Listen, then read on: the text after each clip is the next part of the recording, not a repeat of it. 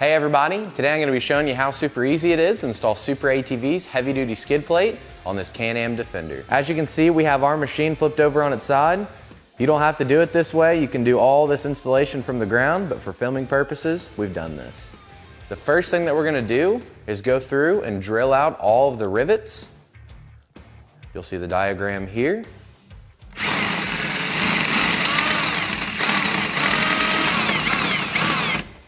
So once you've drilled your rivets to the point to where they want to start spinning, you'll take a punch. You can fit inside the center section of the rivet. You'll punch out the center section of them like that.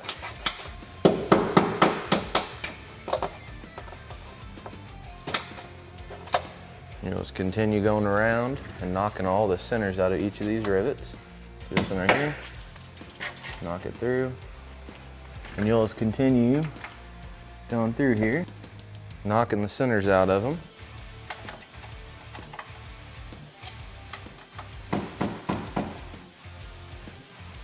May need a couple different size punches. And they'll get loose like that, and then whenever you go to pull your skid plate off, it'll come right off. And this is gonna take you some time. You just gotta continue, go through, drill them all out, then knock the centers of them out, and then remove this factory skid plate. Other than that, just go through and continue drilling all your rivets.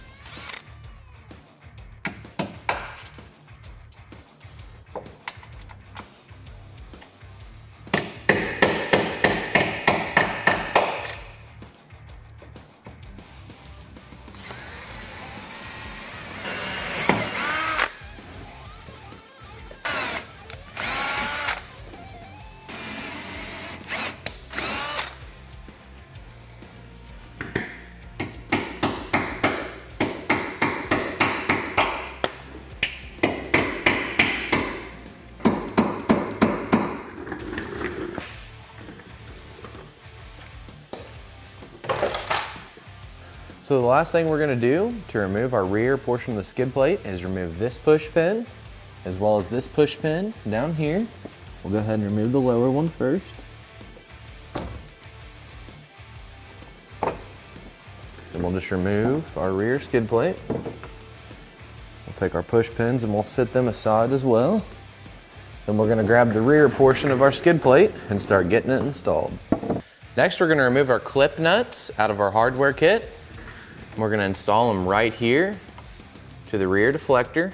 You'll just line it up right where we removed the push pin from. And then we'll do the same thing down here on the bottom. You just want to make sure that the threaded portion is going towards the inside. So next we're going to grab the rear portion of our skid plate and we're going to go ahead and get it installed. I'm working by myself today, so what I'm going to do is I'm going to get my skid plate in position where I want it. I'm just going to take a marker and mark the center of the hole on one of these bolts. So I'm just going to lift it up, get it nice and centered where I want it. That right there looks pretty good. So I'm going to mark a hole. I'm going to go ahead and run a self-tapper through this hole right here where I put my dot. And that way I can just lay my skid up there and run this one in.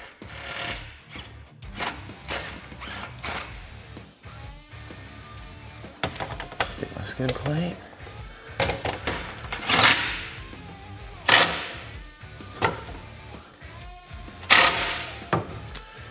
All right, once we have one of our self-tappers in, we're just gonna go through. Just kind of continue to install the skid plate. As you can see, we have a hole right here. We'll go ahead and shoot one right into this hole.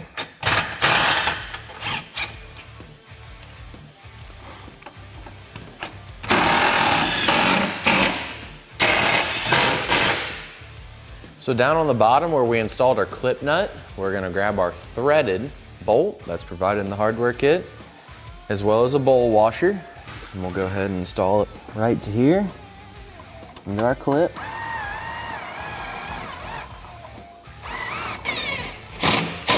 Once we have that bolt installed, we're gonna grab the upper portion of our rear section of our skid plate, and we'll just line it up with the other section of the skid plate here.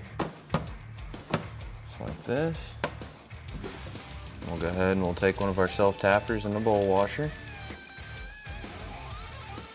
I'm gonna go right for this hole right here.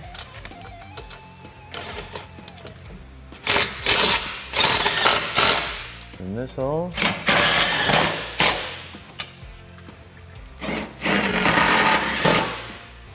Then we're gonna grab our threaded bolt as well as a bowl washer. Go ahead and get it installed into our clip back here. Just like that. Then we're gonna go through and make sure that we have a bowl washer and a self-tapper in the rest of our holes on our rear sections of the skid plate. And we're gonna go ahead and move to the center section. So we have the center section of our skid plate here. The end with the flat is gonna go towards the front of the machine. And this end back here is gonna go towards the rear, and it's gonna mesh up properly against this section. So we're gonna take it, we're gonna lay it up into place. We're gonna get it all lined up and shoot a self-tapper in.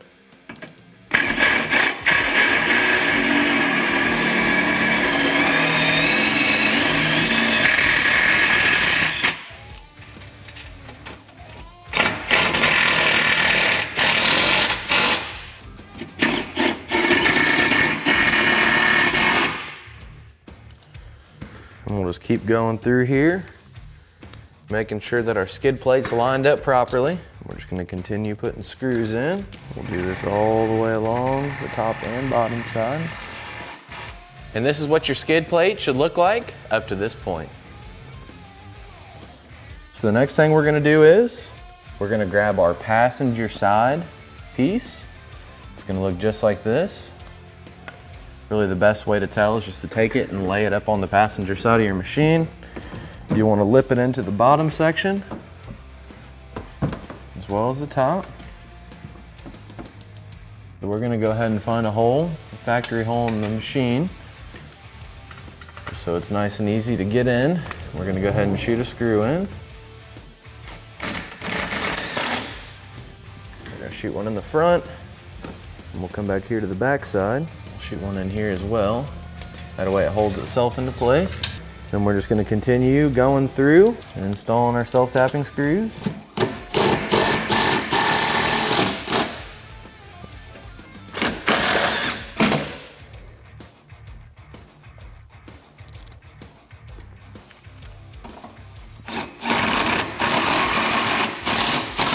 And then on these top ones up here, what I'll end up doing is probably just taking a drill and drilling it.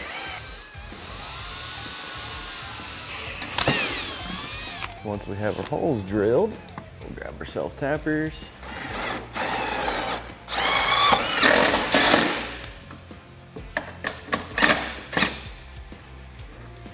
Now we're gonna grab the driver's side piece of the skid plate here.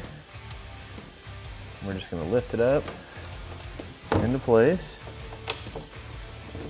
I like to go ahead and just shoot a screw in it. So we'll shoot one in it there, hold it in place, and we're just going to go through and fill in all the holes just like we did on the top section.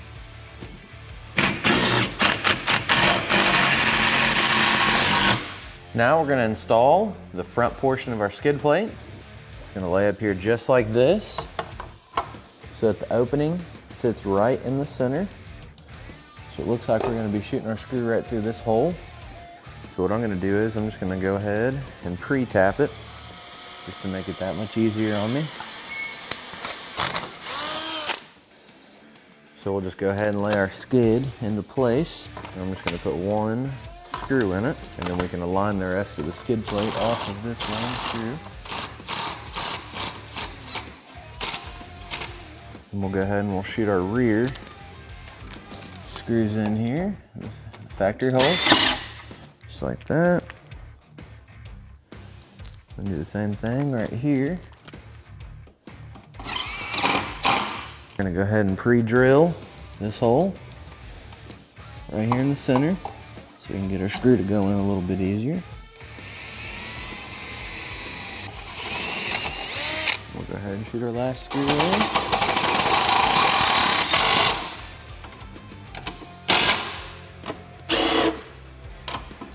And there you have it. That's how easy it is to install SuperATV's heavy-duty skid plate on this Can-Am Defender.